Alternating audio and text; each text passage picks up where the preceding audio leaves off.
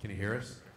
We have a Check. hashtag. It is hashtag OpenStack10 if you want to follow the conversation or ask questions. So we're going to talk about the next 2 years. We decided we can't go out farther than that. So everybody, thank you for coming. I'll tell you a little bit about how we got this panel together and what we hope to get accomplished.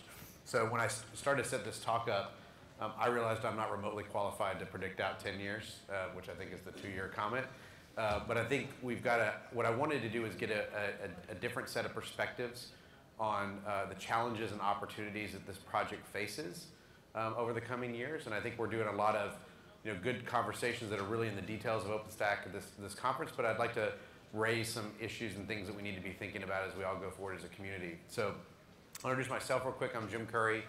I run the private cloud effort at Rackspace and was involved in getting OpenStack set up for us.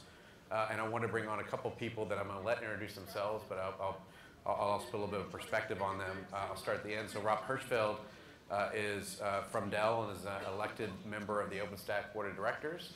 And Rob has the distinction of being one of the first people to ever hear about the idea about OpenStack, so he gives some perspective. Told him not to do it. Yeah, I was going to say that.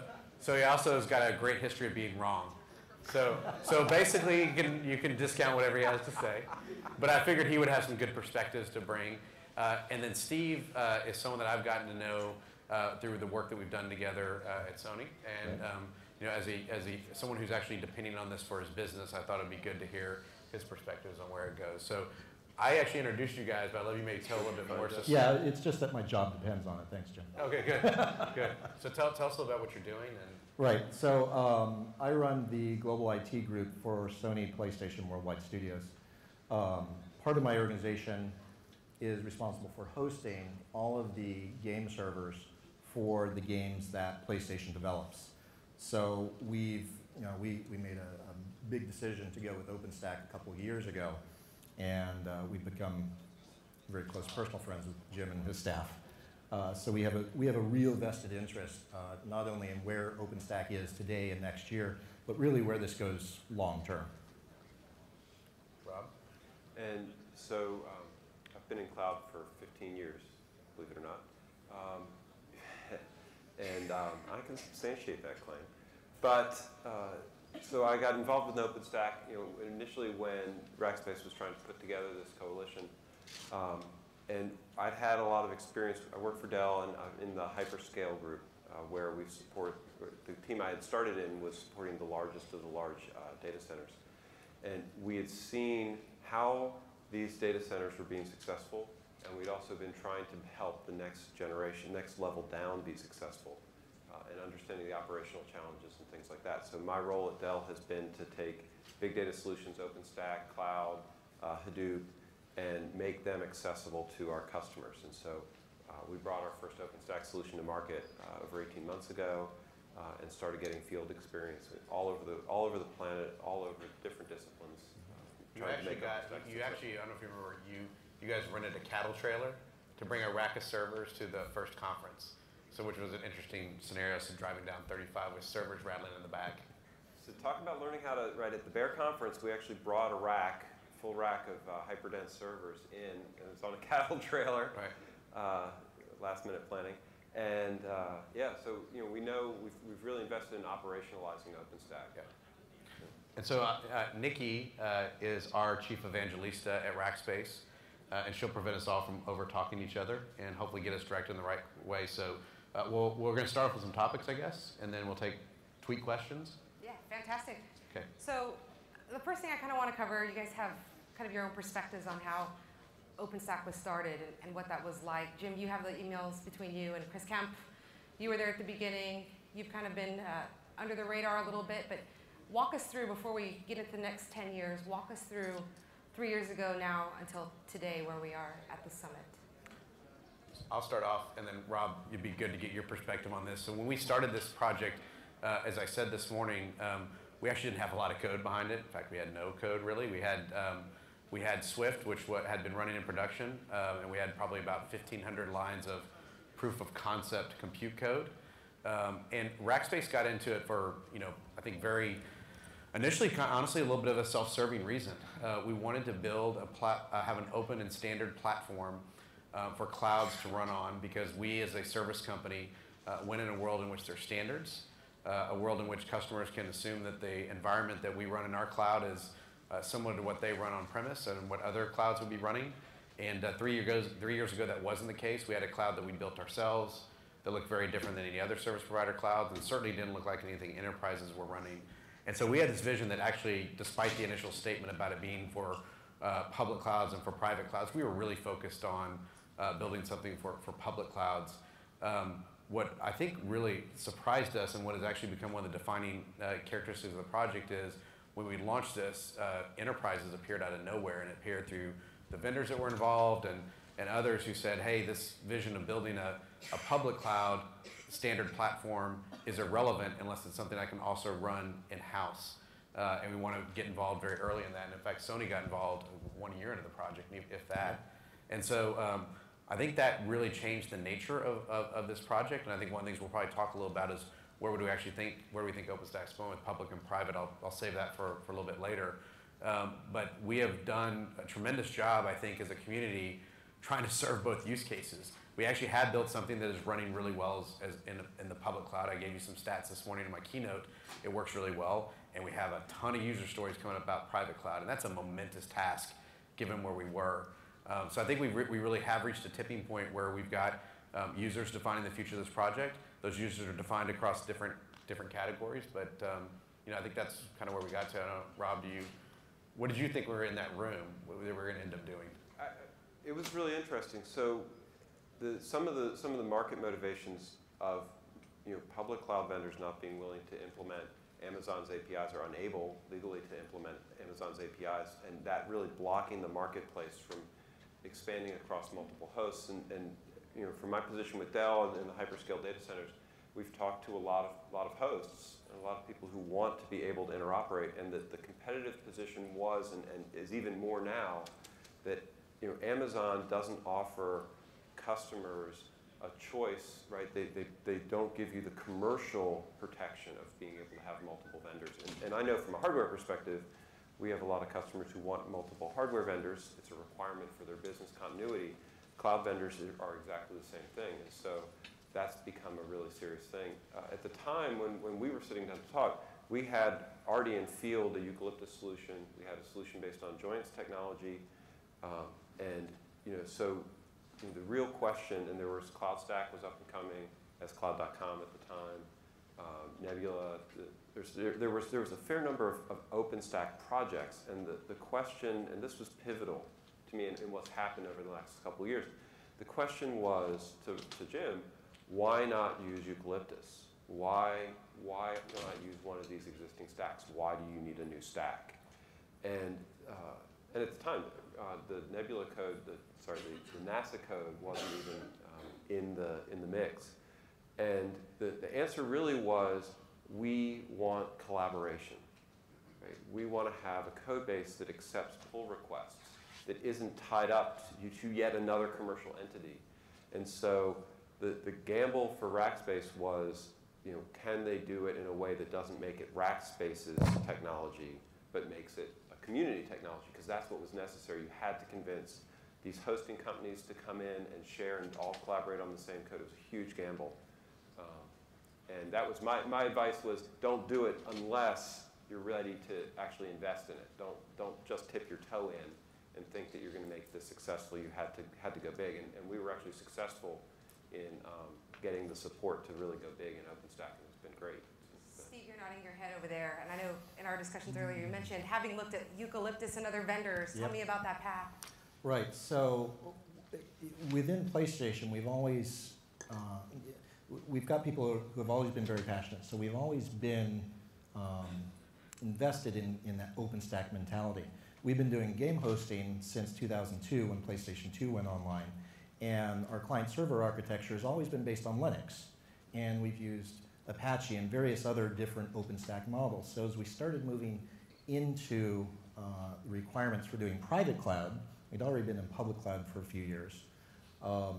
We certainly had a preference to something that was more open, something, because the mission of Worldwide Studios is to innovate. So every game architecture looks different from every other game architecture for what we develop internally. And so it's hard to standardize, it's hard to push out standards and tell our studios, do it this way. So having an open model gives us a lot of flexibility to go in and do stuff, because we don't do a lot of web-like stuff. Our game traffic looks like a medium-scale DDoS attack. So it's very unique, it's very different.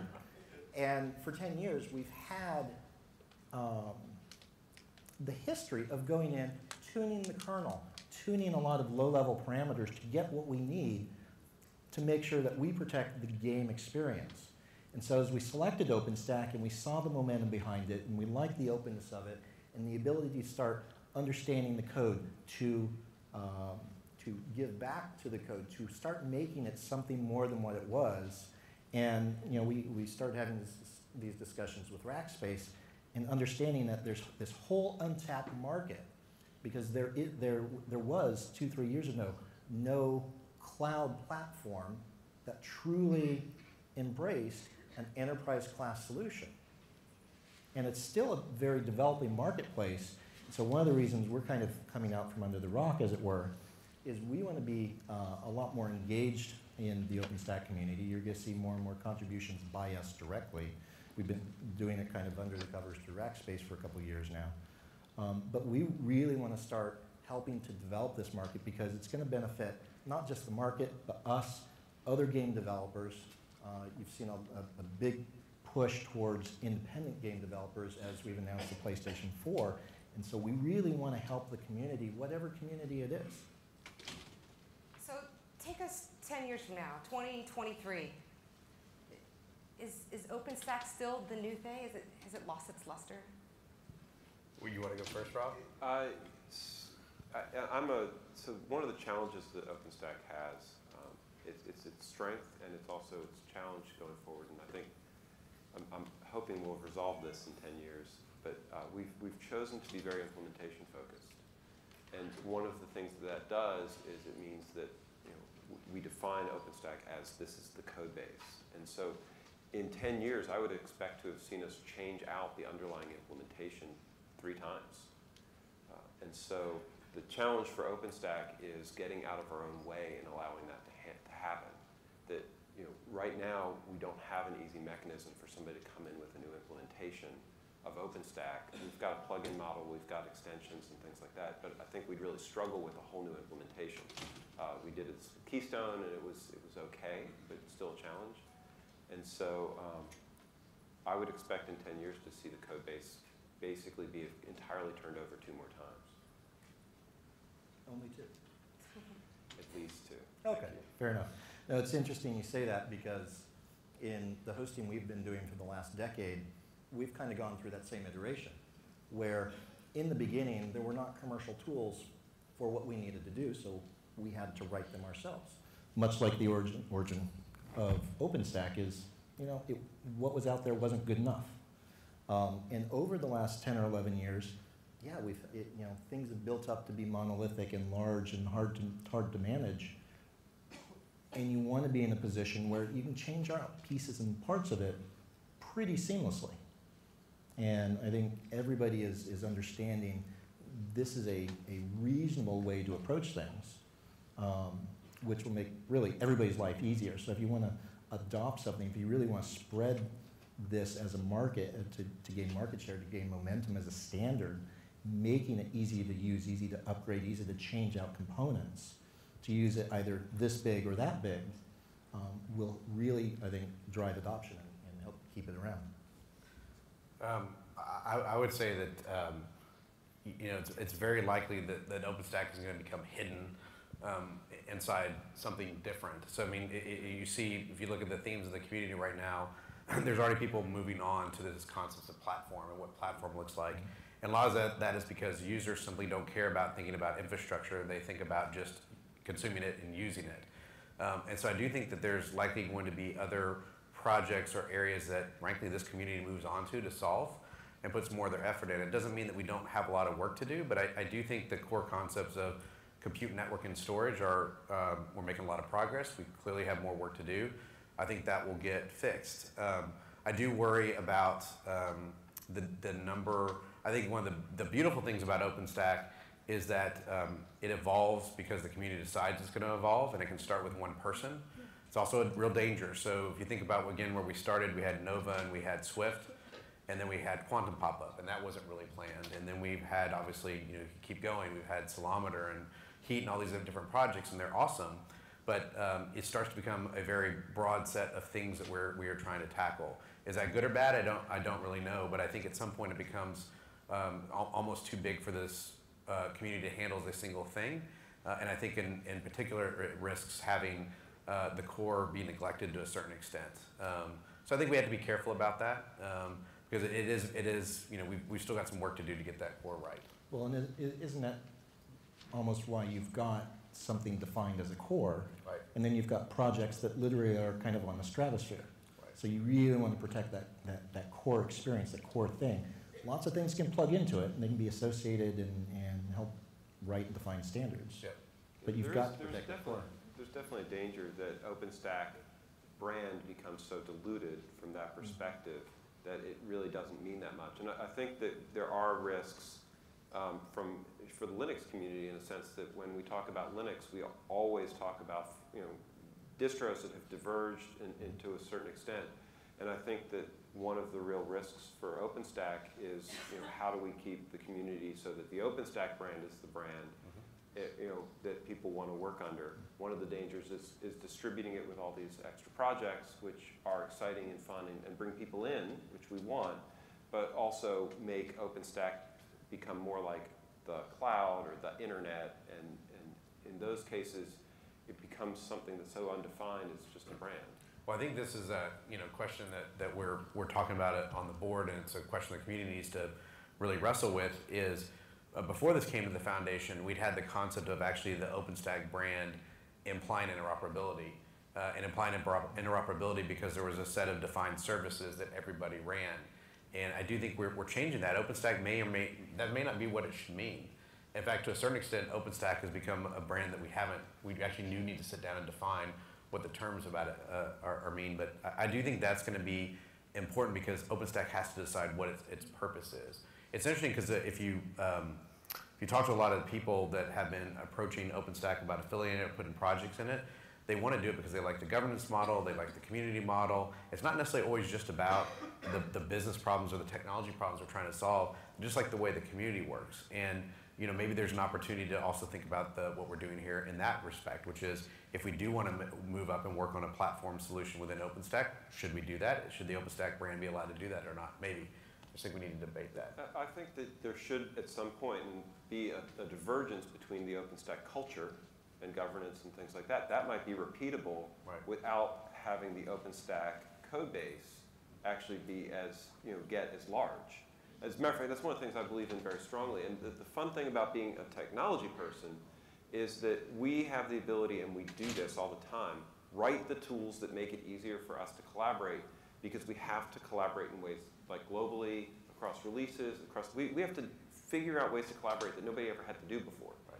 That is actually, I think, as much OpenStack's legacy as the code base. And I think it's going to keep turning, should keep churning, should keep growing and changing. But what we're learning how to do and how we're learning how to do it is really the viral thing that we're creating. Well, and you're talking exactly the direction that we're going from an enterprise, which is as we're building our hosting platform based on OpenStack, I can't envision this as a 2-year project. I have to look at this as something that needs to last 5 or 10 years, literally.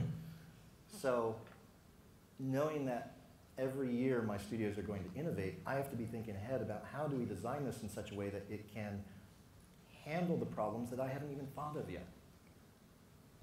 This is the fundamental revolution that I see happening in IT.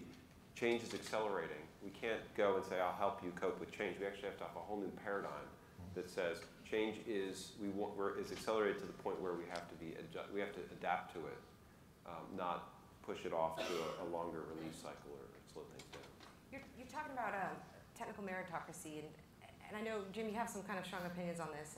You think it can I bet Rob does succeed too. long term? I know maybe you have different No, I opinions. think it's funny. You know, we spent a lot of time designing the governance structure. We spent a lot of time trying to set up what the purpose of the board was, or even before the board, when we had the project policy board, before the foundation was set up, and the processes around that. I think we actually got one thing right, and one thing that that is ultimately will keep this project honest, is a great mechanism for keeping vendors honest, and it is the technical meritocracy.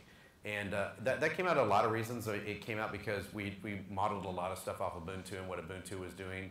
We as a company at Rackspace, and we're very much a frontline company. The people that are doing the work are the ones that drive what we do as a company. But I think that it does create these problems that we're talking about, which is it can take off in different directions. But man, I mean, the stuff that's actually done by people sitting in front of their machines and coding is what really matters. Not nearly as much as what goes on at the board of director level, in my opinion. I think that's what's really interesting about this project. I have an opinion, but if you want to. Do you? Yeah. I'll share one No, if you please, I'll please. give you one if you Please. So one of the things that I hear a lot about OpenStack, and I also value meritocracy, the challenge is that we typically tend to only have the meritocracy in the dev community. And so one of the things that I think is a struggle for us is that as the project matures and as it grows into more and more community and user bases and operators, and we've got a real wealth. Documentation is a great example. You know, we have to find a way to create meritocracies in non-development places and say, you know, and this is a struggle at the board level. I think it's a struggle in the community levels where people who aren't contributing code feel like second-class citizens. Yeah. And that is one of the dangers of a technical meritocracy, is that we have a tendency to overlook somebody who's doing something important, right? The classic one is the best operator, the best ops person you can have is the person who doesn't look like they're busy, right? Because their systems are up. And so, you know, we have to be careful about building a technical meritocracy that recognizes people's contributions more broadly, and also based on not strictly on the size of their organization, but on the way in which they contribute and the behaviors they model. So. Which probably the opposite of that is it's completely business driven. Correct. Right. So probably as with most things in life, it's finding the balance. A pure technical meritocracy may not lead where the users of that product really want it to go. On the other hand, if it's completely business driven, well, now you're not going to get all that great community support that people feel eager to put back in. So finding that blend where, hey, the great clusters of innovation and development come together and great and brilliant things happen, guided by some business sense on top of that. You don't want to sink $1 million into the development of something that 3 people are going to use, even though it's technically brilliant. You want to guide that investment, and even as we talk about an open source project, that investment is people's time. The time that you guys as developers are putting into things needs to be, in some sense, guided with some balance.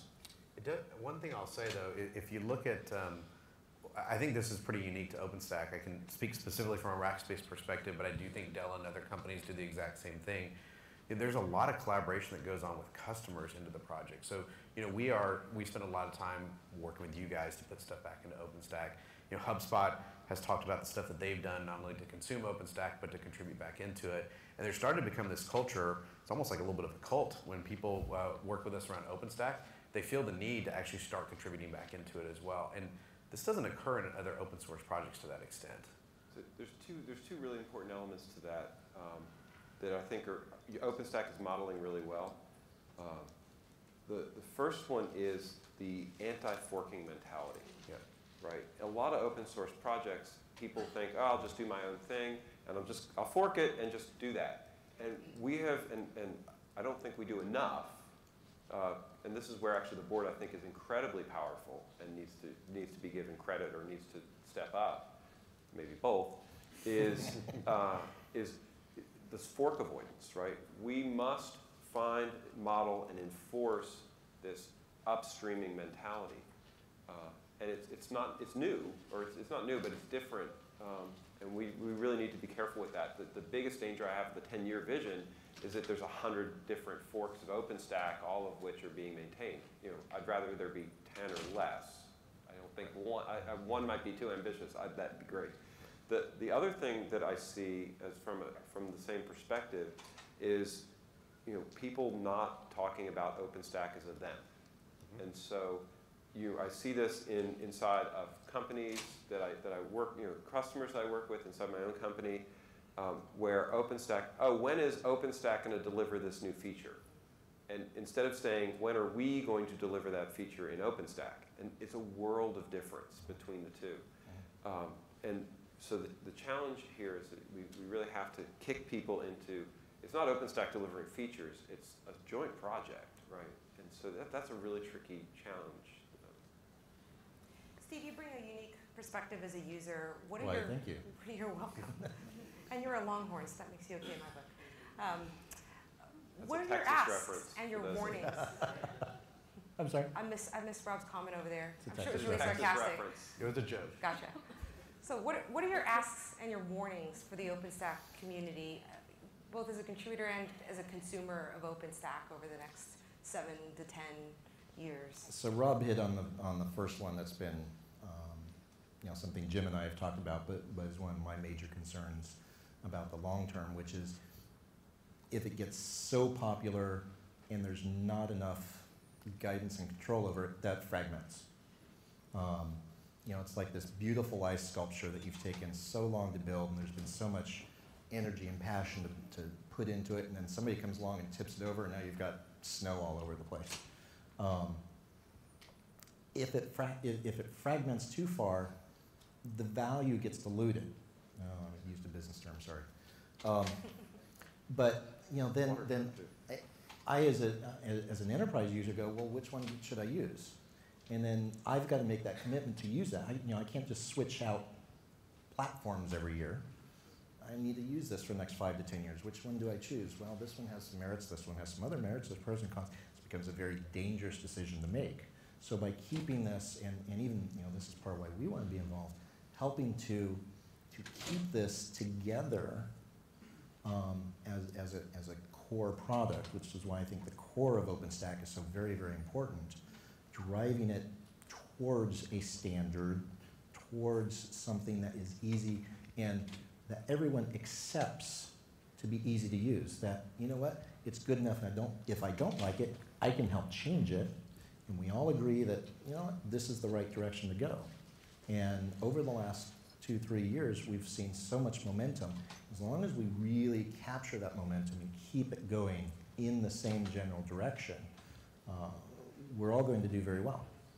Steve, you said the word standard. I'm sorry. Oh boy. That's okay. I apologize. But I want to clarify. I want to ask you to clarify what you mean when you say standard. The great thing about standards, there's so many to choose from. And that's what we want to avoid. So it's not necessarily that there has to be one way of doing it. And maybe it's a methodology, maybe it's a philosophy of how we do it. Maybe that's where OpenStack really starts to develop, if it evolves beyond a technical standard into a philosophical standard. Everybody have a Zen So moment. are you thinking IETF? Are you thinking, some what are all the standards I like to avoid? But there are standards bodies out there. One of the very contentious things that happened with OpenStack at the time was VMware was busy pushing through a cloud API standard, and several other companies were doing it too through different bodies. And OpenStack sort of said, we don't think that's our right thing to do right now. Where do you stand on that? I think that's where the technical meritocracy comes into it. Is if you get a large body, a large community behind it, the community, the market, if you will help decide which is the right direction to go. So by continuing to foster the sense of community, the sense of involvement, keeping people involved so it's their project, not their project, this idea of standards, however it evolves, becomes perhaps it's a little bit more of a democratic standard. It's something that more people agree on than don't agree on. Yeah, so going to standards bodies, I mean, my personal belief is that, you know, standards are evolved through use, not boards, right? So it's about what becomes ubiquitous, and I think when it, you know, I think we were having this discussion. I think at this point, I'm far less personally worried about fragmentation. I think we're very early in the market, and we need actually people to get out and use it and implement it. And ultimately, certain things and certain deployments and implementations of OpenStack will become more standard.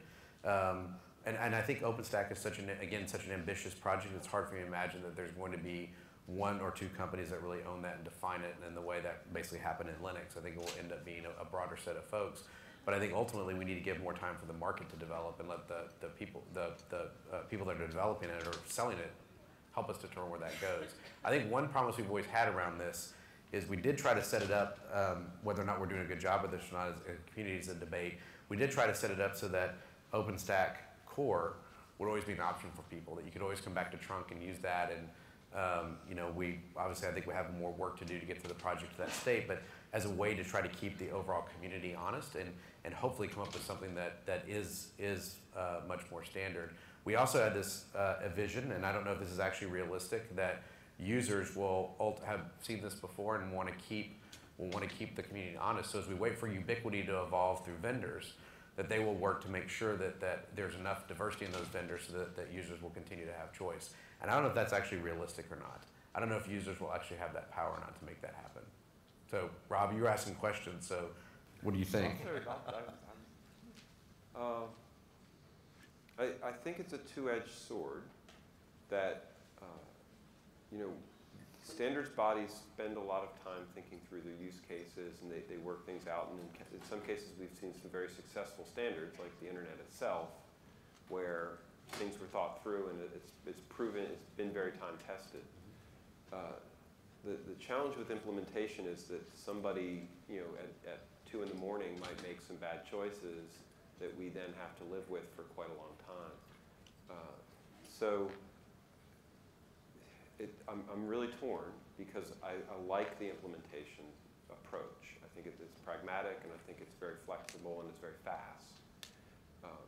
But I think that we have to find a way to rationalize it and slow it down without making people feel stifled from an innovation perspective. Right?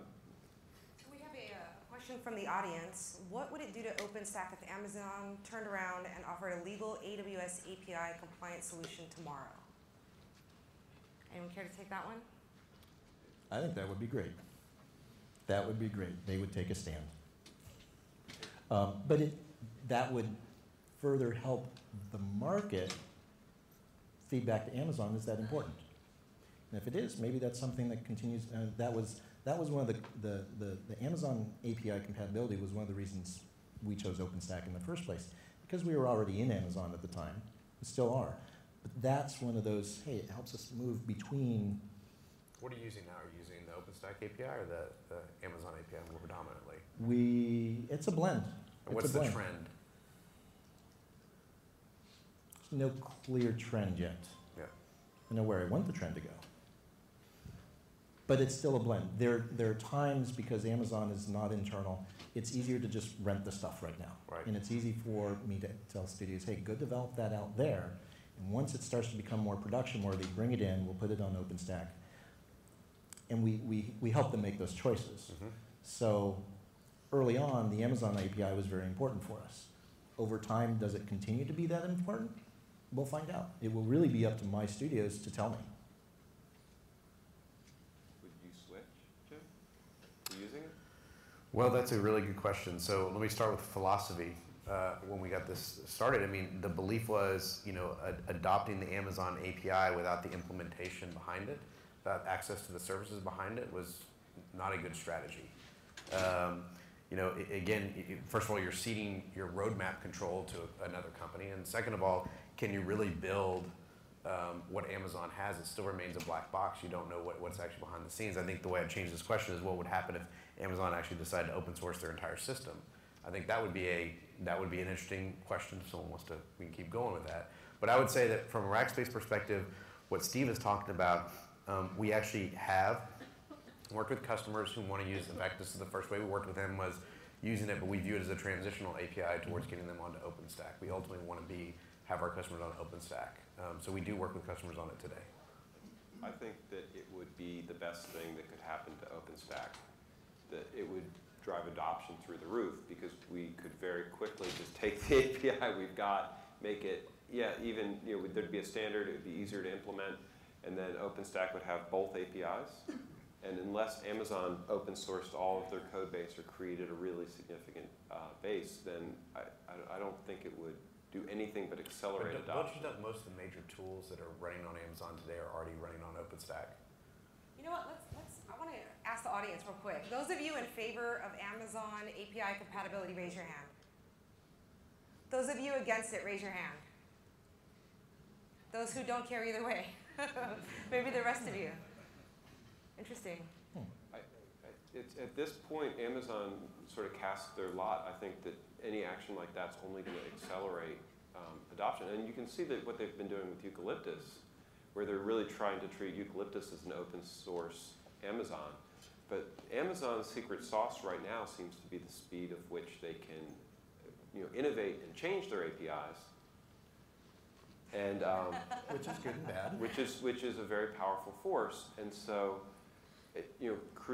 publishing a standard like that, if they were actually going to do it as a community standard, you just mentioned licensing. If they were going to do it as a community standard, it would really change their business model from that perspective. If they were just open licensing them, I think Jim's more right, that it wouldn't help us that much, and people would want to be back in the community managed APIs.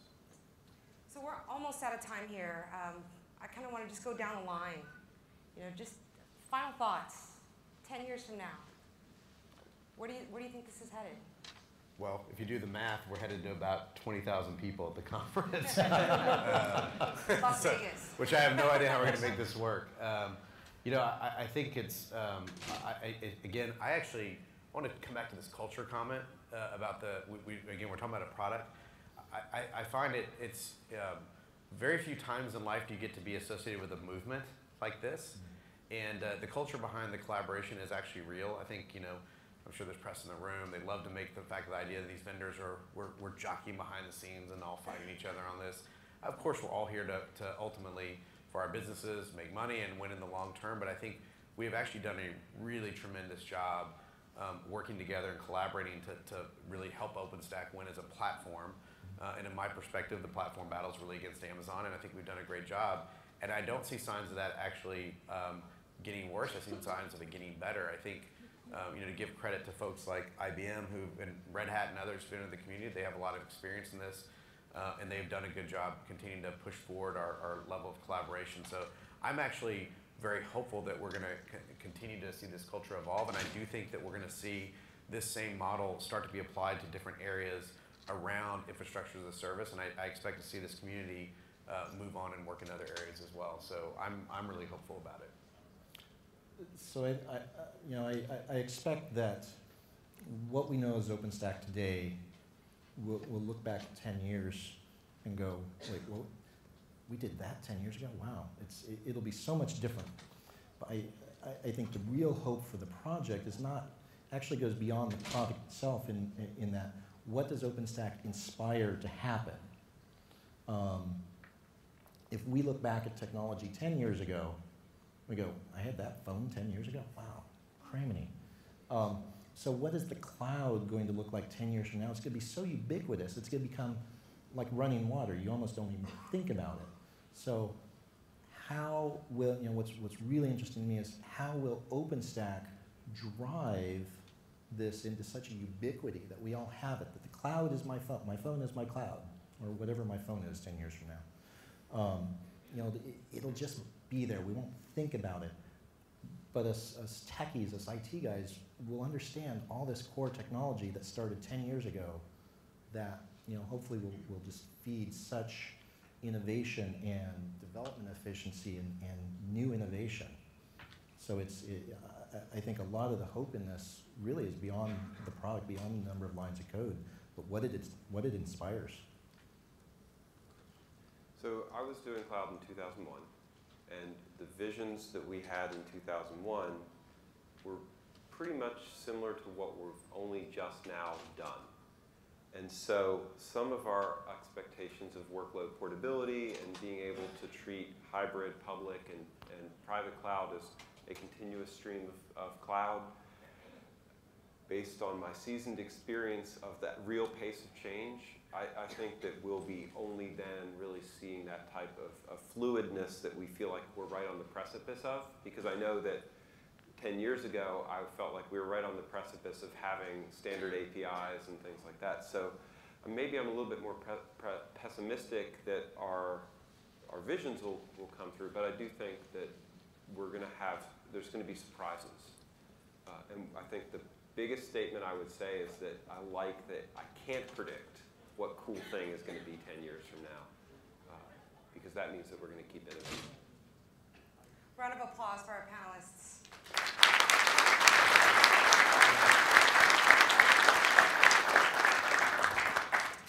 Have a great rest of the summer, guys. Oh, Yeah. and there's an interoperability panel. I'll plug the panel for interoperability next door, starting at 5:20, where we're going to deal with exactly the issues of workload portability.